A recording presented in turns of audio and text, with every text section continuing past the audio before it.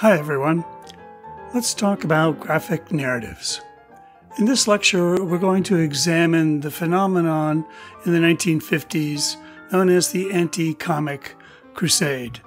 Really, it's crusades. There were many all over the globe that singled out comics as a terrible influence on youth and needed to be reformed. These anti-comics crusades were not the only thing that caused the collapse of the comics industry, but they were certainly an important influence on what prevented it from ever returning to anything like it was before. The 1950s saw a significant change in the genres that were popular as comic reading audiences matured, as we talked about in the last lecture. You could see that the superhero genre, which had been the mainstay of early comic books, began to fade, and horror and true crime began to take off. Also, adventure and jungle, which had been such a major part of the early comics, faded, and we had romance comics, which surged briefly and then eventually began to fade. Also, we saw a resurgence of westerns during this time, and toward the end, funny animals, which had faded, turned with force. What was causing a lot of these changes was, this, as I said, the way in which the readers wanted more challenging, complex narratives, and adult audiences were reading them now. Soldiers who had returned from the war had picked up a habit of reading comics and continued to look to them for entertainment. One of the things that's really important to remember about this change was that there was a massive amount of comics that were published shortly after the war years. All of the restrictions on paper and ink had fallen away, and there was a huge flood of people getting into the business, publishing a lot more comics than there really were an audience for. Furthermore, most comics were pulped.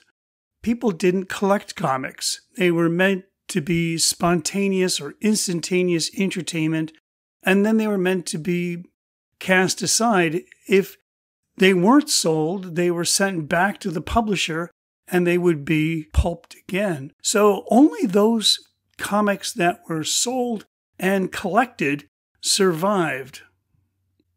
Now, over time, the market for comics changes, and people begin collecting comics more and more. That is why, even though far fewer comics are published, far more of them are in the market today.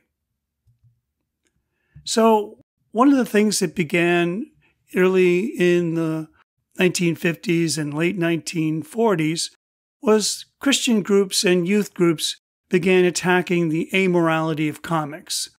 They rejected the stories, the garish action.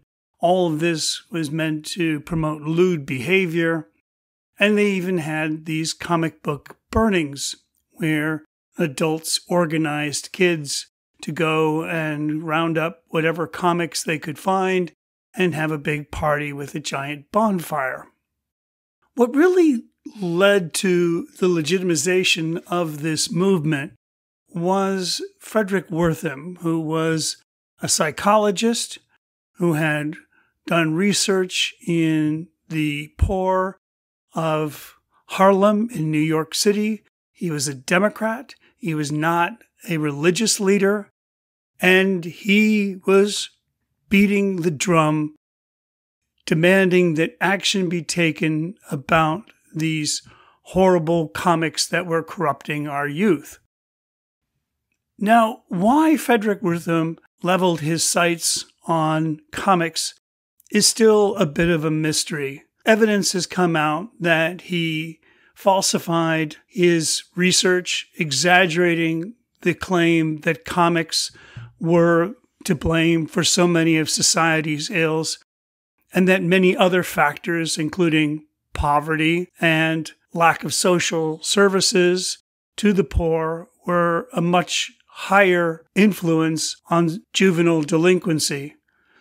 But comics were an easy target.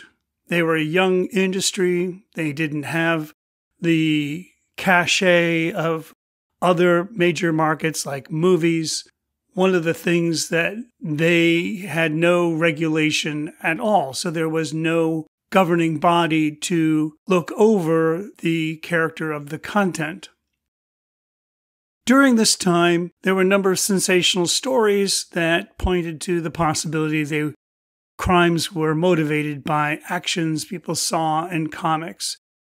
Thus, that there was a 1954 Senate subcommittee hearings on juvenile delinquency that was very sensational, and publisher William Gaines was hauled before the Senate committee, and he made a spirited defense for the comics he created, but in the public opinion, he failed to sway many people, and most people were, frankly, shocked by what they saw.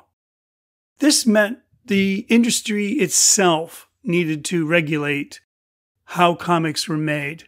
And in an attempt to dissuade the government from taking any action on comics, they established the Comics Code Authority, which was an association of comics magazine publishers, ACMP, and that all of the publishers who made comics would have to get the stamp of approval for their pages before they were allowed to be published and distributed. There were very few distributors of comics, and so it was important to get this stamp if you wanted your comics to appear in the newsstands or any place where anyone could buy them.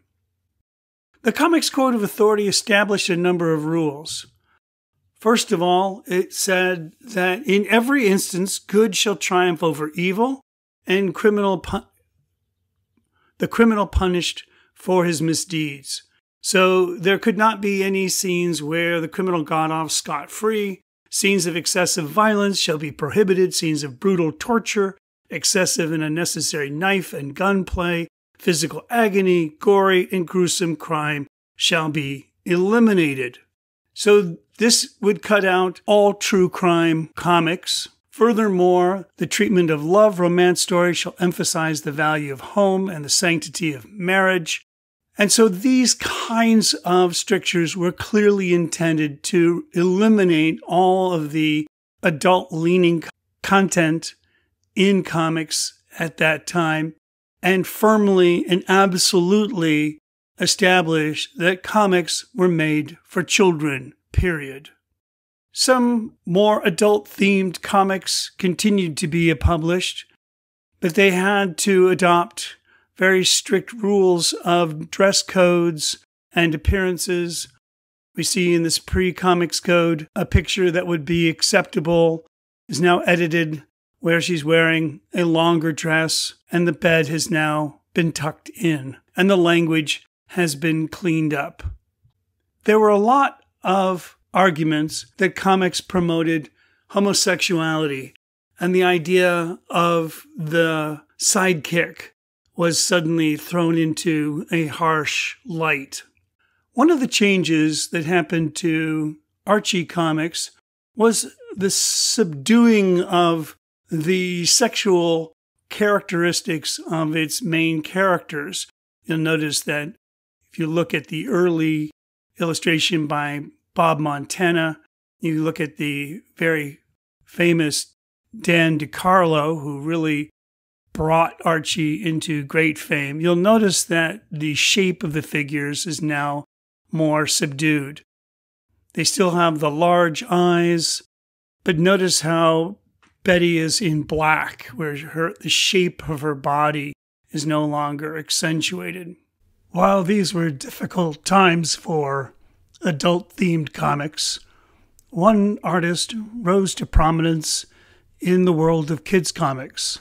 Carl Barks was an animator at Disney Animation, And he was a little frustrated at how everything he did was constantly scrutinized by the boss.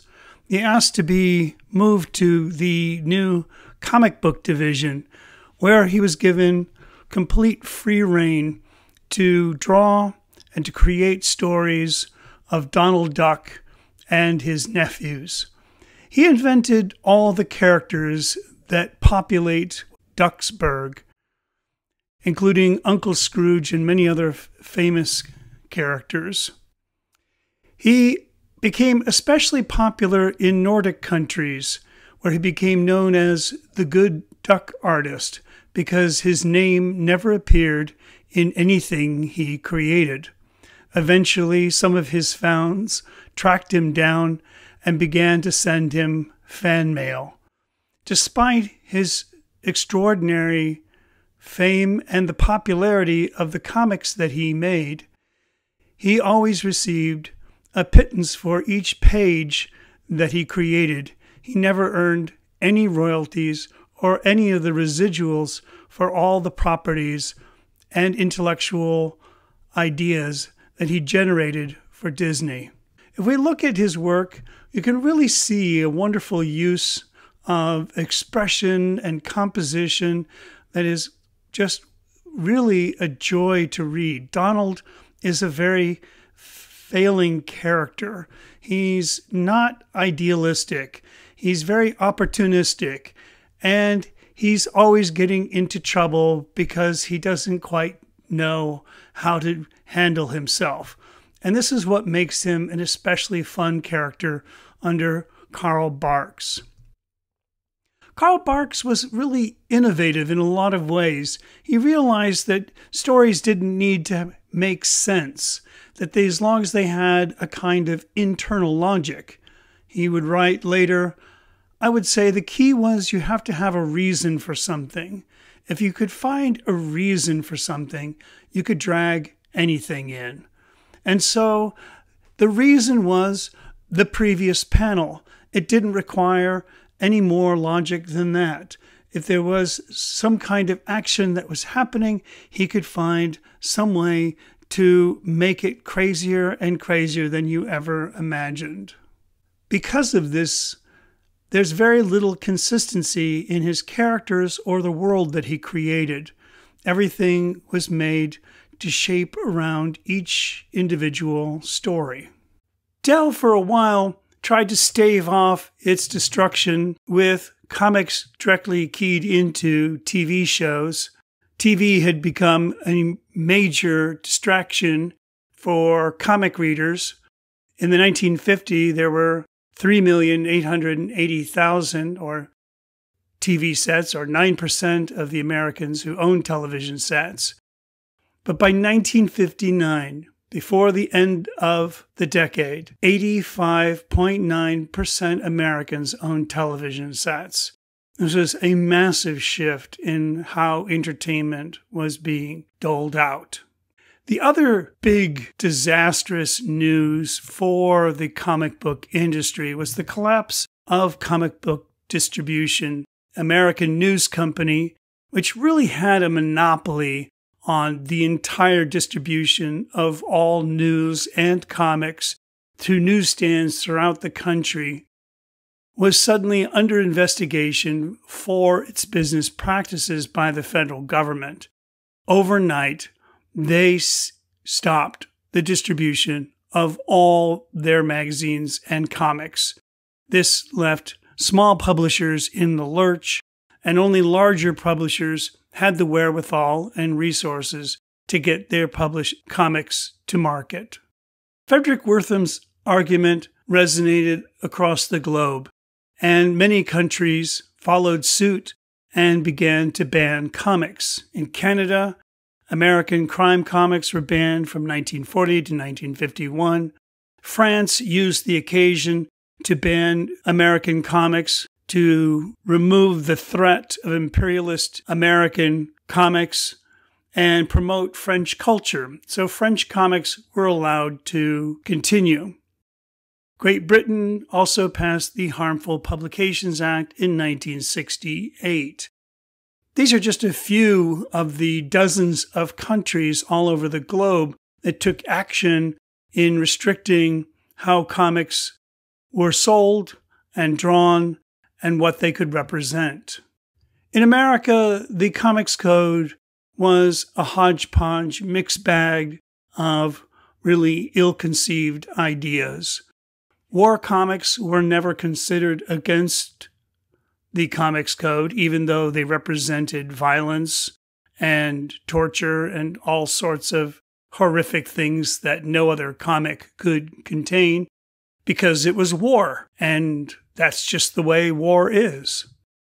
There was also rules against vampires and wolfmen, and one way they got around that was the editor of Marvel had their scriptwriter, Marv Wolfman, tell the story as a wolfman, and then they gave him credit in the comic pages in 1968. What was interesting was that two things happened. Eventually, they began to allow vampires and even then wolfmen to appear in comics, but also the artists began to get more credit for their work on the comic pages.